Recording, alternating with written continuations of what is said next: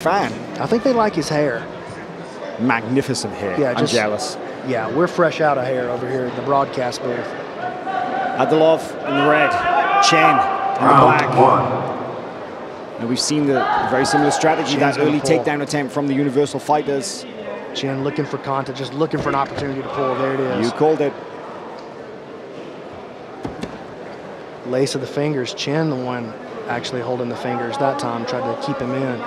Here's the 2-on-1. He's going to get an elevation out of this.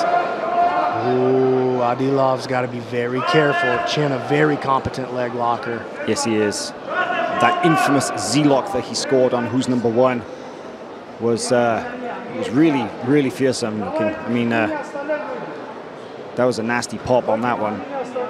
But it just goes to show what the correct mechanics can do. We've seen it twice in this last series so far, right? Those leg locks can be extremely powerful when applied, and they can come on fast.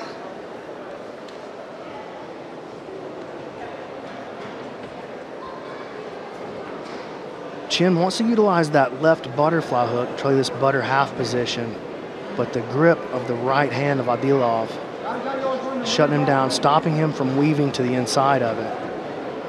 Chen now going to this 2-on-1, very Eddie Cummings kind of play here, using that 2-on-1 wrist to try to create an elevation, get his hips underneath the hips and try to enter the legs. But Adilov doing a good job keeping his hips back, keeping himself out of danger as we hit 30 seconds until the points period. I want to give a shout out actually to Jozef Chen.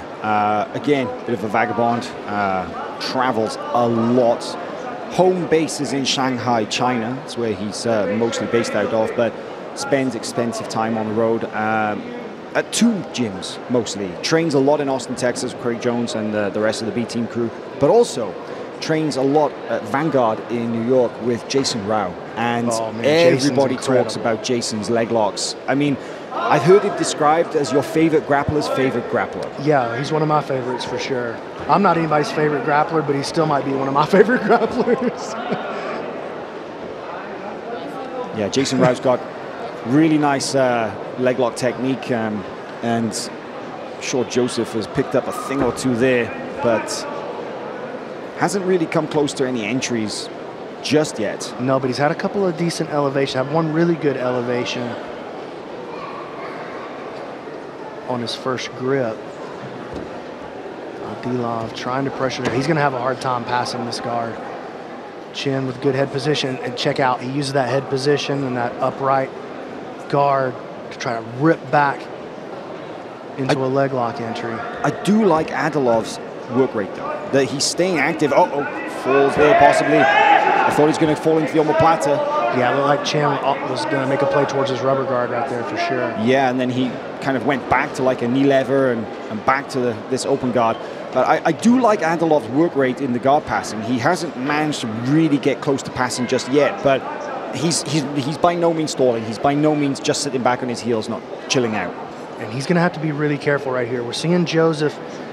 He's taking this 2-on-1 wrist grip on the same side here, but he was also setting up this far side arm drag while he has that left butterfly hook. And that can create the opportunity for the reverse entry into the cross ashi on the back side.